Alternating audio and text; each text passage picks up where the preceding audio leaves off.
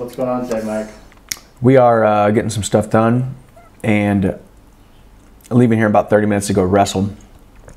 So I'm having my dinner. So normally Bree would be cooking for me and taking care of me because she's a sweetheart, but she is taking care of herself today. I think she's getting her nails done or something.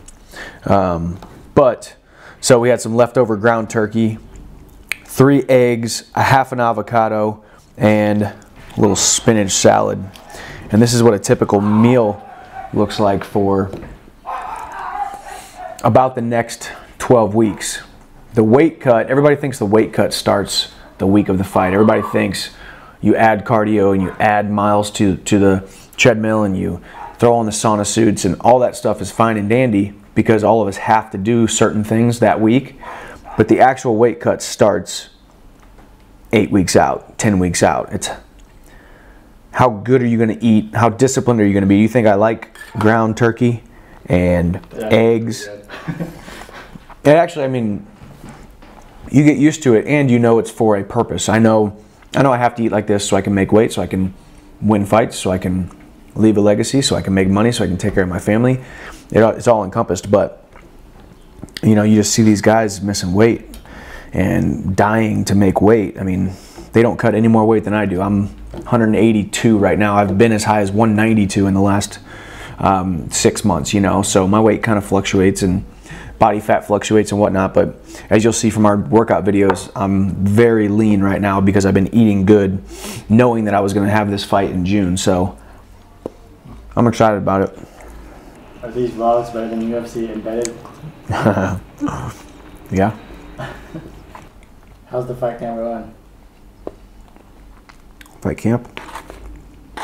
Did you technically start yet or no? No, I mean, I kind of do I train year round, you know. I'm always training. Do I take time off? Let my body heal, let my head heal, let little nagging injuries heal, make sure I don't get burnt out, of course. But, you know, I'm pretty much trying to stay in shape year round. I'm not always in fight shape, but I'm always in decent shape because I'm always working out. And it helps. You know, my wife and I, Bree and I, live a pretty healthy lifestyle. We both enjoy eating right. We both enjoy taking care of our bodies. We both enjoy fitness. We both enjoy getting better and pursuing a fitness journey. So that helps. But I mean, right now we're 12 weeks out. So right now it's just about starting to clean up my diet, start working on little things, start getting in better shape. I mean, my weight's already coming down and I'm just a lot leaner than I usually am coming into camp. And I think it's just because I've been focused on knowing that I was going to have some time in between this fight camp, these 2 fight camps or these 2 fights. So, you know, I took a little bit of time off in the very beginning, and then I've just been getting after it. I've been trying to get better. You know, that's really what it is, a constant quest of trying to get better. So when are you going to release the first episode? I just looked over it. There's one or two things I want to change. So one of the other things that I started incorporating too with my meals is I do branched chain amino acids, BCAAs. So this is cherry limeade or something flavored. I always go with Dimetize. Hold on, don't move. These are the ones I've been taking. Dimetize, BCAA, Complex 50/50. So tasty. They're good. I got the cherry limeade and I think blue raspberry or something are the 2 new flavors, which are very good. Really, it doesn't matter about the flavor. It doesn't matter anything. Just as long as you're getting the BCAAs, leucine, isoleucine, valine.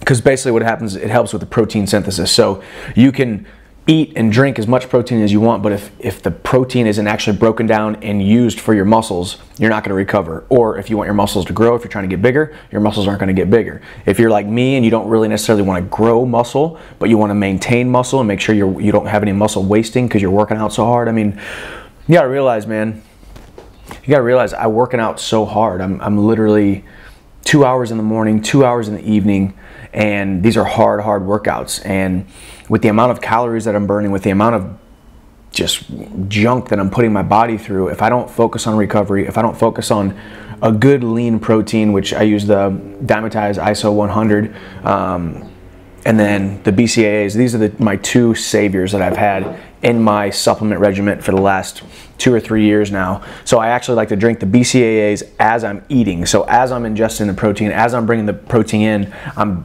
washing it down with BCAAs. Some would say that's overkill, but you can't have too many BCAAs. I mean, if you're worried about your weight, I mean, doesn't even have calories on here, but I mean, it's 0 sugars basically. So you're not going to get a ton of calories. You're not going to get a ton of sugar.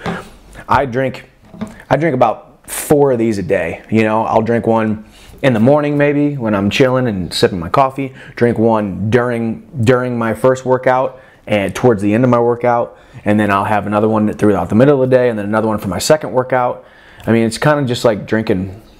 You know, it kind of takes you back to being a kid and mixing Kool-Aid and mixing all those things, except you're not getting the junk that a lot of the sports drinks have these days. Not to mention any names, but you know, there's not good for you. They have all kinds of dyes in them, and they're not good for your teeth. They're not good for all that stuff. So BCAAs, ISO 100, lean protein is 2 of my big time saviors during training camp.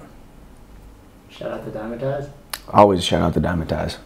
I mean, I am sponsored by them. I've been sponsored by them for about a year. I mean, honestly, the funny thing is, the best thing that you can do as an athlete, the best thing you can do as someone who wants to get sponsored, whether you're an athlete, whether you are, is find a company that you like and try to get sponsored by them. You know, I mean, I have been guilty of it in the past, and there's a lot of people out there who probably are sponsored by certain companies, and they're doing it just for the free products or the money or whatever they are. Diamond Ties is a product. Diamond Ties are products that I've used literally over the last probably 2 or 3 years, and really got good results from their BCAAs and their protein.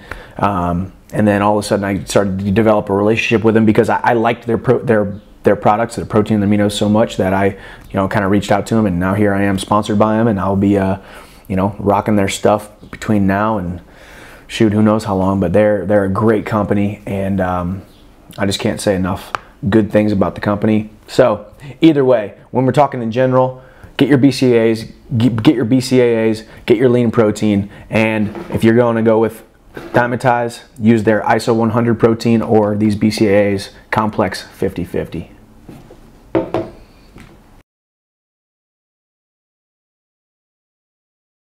Tell me about your music choice. Dude, this is Lanco, Greatest Love Story. Hey, if you don't like country music, I don't know if I can trust you. 2 things. Let me drop some wisdom for you right now. 2 things. There's 2 types of people in this world that I have trouble trusting. Number 1, if you don't like coffee. And number 2, if you don't like country music. Makes you a little bit hard to trust. I might still trust you, but you just have to prove yourself extra hard. That's my wife. She loves coffee and loves country music. That's why we're together. Or at least one of the reasons. We are headed down to Mater Dei High School. Gonna get into a nice high school wrestling room. It's funny, I growing up all throughout high school wrestling in a wrestling room, and then all throughout college wrestling in a college wrestling room, the Mizzou wrestling room. And then now these days when I wrestle anywhere else, whether it's an MMA gym or the other day, me and Jeff wrestled at the UFC gym up in Mission Valley, and it was even a nice little room and it was secluded, but there's just something about a wrestling room it's a little grittier. It makes you want to work a little bit harder.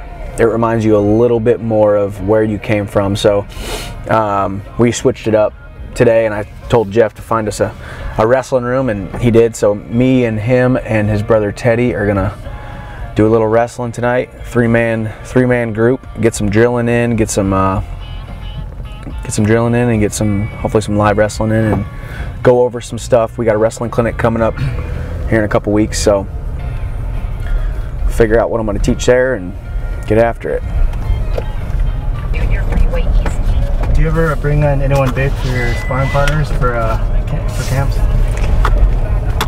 Not really. I mean, to me, the older I get, the more I realize that, I can push myself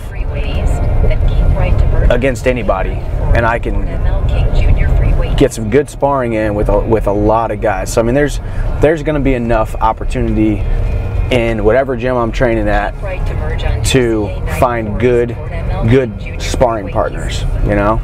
Do you feel like you can bring someone in to emulate the dude? Absolutely not. No, absolutely not. I mean, I think he's basic. You know, I think everybody's basic. I think everybody, you know, I mean, so many of these guys, you're not really going to see much special, you know? I mean, last fight, I fought Benson Henderson. It was my first time in my career fighting a southpaw. You did really well in that. Yeah, so it was my first time fighting a southpaw. So I had to, you know, I had to improvise, adapt, overcome, figure out how to fight a southpaw, figure out, you know, I didn't need to bring any guys in because whatever gym you're training at, there's going to be some good southpaws. And if there's not, you just kind of tailor it and find some guys who can work southpaw against you. You know, I mean, this sport isn't that complicated. You know, case in point, Tyron Woodley, his last 2 fights, he fought Stephen Wonderboy Thompson. He brought in Raymond Daniels and he brought in Sage Northcutt, and those are good. Those are those kind of situations where you need to, because Stephen Thompson is such a different type of fighter. He's comes from that sport karate background where it's not like a normal fight. It's not like a basic MMA fighter, boxing, kickboxing, wrestling, grappling. You know, he was a problem in and of himself just with his background and the way that he moves and the way that he strikes and the way that his defense is and how quickly he can close the distance and how he can move and do angles. So, you know, Tyron bringing in a guy like Sage Northcutt, bringing in Raymond Daniels, those are instances where you need to do that. But Brent Primus is a good fighter, undefeated, hungry, talented, believes in himself, and June 24th he's going to come to try to take my head off, and he's going to come to try and take my belt. But there's nothing specific about him or different about him that I really need to worry about. You know, I'm going to focus on myself. I'm going to focus on my game plan, where I'm going to exploit him, focus on where I can get better, and then we're going to go from there. And I believe in my coaches, I believe in my training partners, I believe in myself above all, and I believe in the calling on my life. So June 24th is going down, and you know, I look forward to the next 12 weeks of being a phenomenal training camp, pre-camp, in camp, and then taper off, finish camp, firing on all cylinders, going out there, Madison Square Garden, and just blowing the roof off the place. Do you find fighting in the style of like Bellator ring different because it has no corners, like say like a boxing square ring, or like an octagon does have corners? Does that question make sense? Yeah, no, it absolutely does, and I get that question a lot, you know, and I think that was what set Bellator apart. You know, when mixed martial arts first started, it was the UFC, and it was an octagon with 8 sides, which means there's, you know, all those corners where you can kind of put a guy into. But I mean, for the most part, it's still a circular prism. You know, I've only fought in a circle ring, so I can't attest to what it would be like in an octagon with corners, but I train in octagons all the time. All these MMA gyms around the country have, you know, a boxing ring or a hexagon or a pentagon or some kind of weird shape, and they have corners, you know. So you learn how to what? If a gym had a rhombus. I don't know. I don't know what a rhombus is. But you know,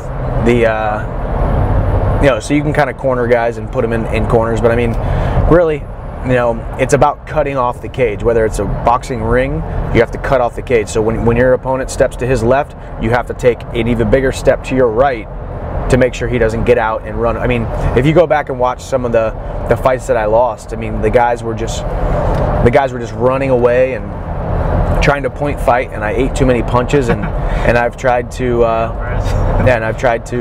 change that style. You know, I've tried to learn how to corner guys, even though it is a circle. You can still pigeonhole them and make them take steps back until their butt hits the cage, and then you're in that range where you can hit them. You know, I mean, I did a really good job against Patricky Pitbull, and he walked right into that right hand because I threw the jab, came in and hit him with the right hand and put him to sleep. So that's really it's an acquired skill. It's not easy. You know, a lot of people think, you know, inside the cage, what they see, they don't really realize what's going on. You know, you really have to know how to cut guys off and cut the cage off, so they kind of get pushed back up against the cage, and then you can put them in your crosshairs. How did you meet Jeff? I met Jeff through Todd Durkin. So whenever I hurt my back right before the first Will Brooks fight, I went through that camp and back was in pain and got done and lost the fight, and then looked up, I don't know, back pain rehab or something on YouTube, and found this guy named Todd Durkin, and he was screaming and he was talking about motivation and he was doing this, he was yelling about this and yelling about that, and I found out he was Drew Brees' trainer because I followed Drew Brees on social media, realized he was training in San Diego with this guy named Todd Durkin. So I called him up and started training with Todd, and then Todd isn't always available, so if he's not available, he's going to put you with one of his highly respected trainers that he has there. And Jeff wrestled in California here, wrestled at the Division I level at UC Davis, so he's got a really good wrestling background. He wrestled Division I, and so he knows how to train people, how to train wrestlers and MMA fighters, especially at Fitness Quest 10 in the gym. And then he also wrestles with me, and he holds his own. He hasn't wrestled in years, and I'm wrestling every week, and he still gives me a run for my money. So he's good. And then his brother Teddy also wrestled at Grand Canyon State, wrestled here in California. So just a group of tough dudes, two brothers, and I'm gonna get freaking the Bristol's beating me up tonight. So that's the goal, though. You got to surround yourself with good people, not just good people, but people who are going to push you. And that's what Jeff is. I know there's very few people out there who I feel like I can get outworked, or at least somebody who can come close to outworking me. And Jeff's one of those guys. He works at Fitness Quest. How old is he? 5 a.m. till 7 p.m. He's 32, I believe. I think he's a year older than me. Super young. Yeah, he's young. Looks young. He's in shape. He's very strong.